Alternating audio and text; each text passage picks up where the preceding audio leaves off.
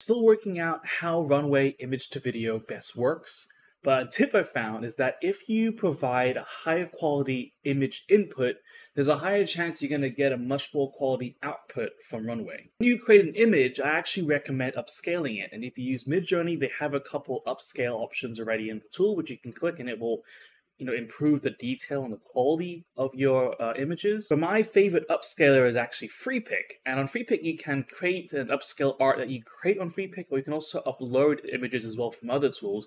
And this has become my favorite upscaling tool, and you can already see like the immediate difference between the original images and the new ones being provided. And I think ever since they've partnered up now with Magnific, I think we're only going to see higher quality upscales into the future. So on Runway, I uploaded two images, the original image, and I also uploaded the upscale image with the same prompt. You can see here the comparisons between the outputs.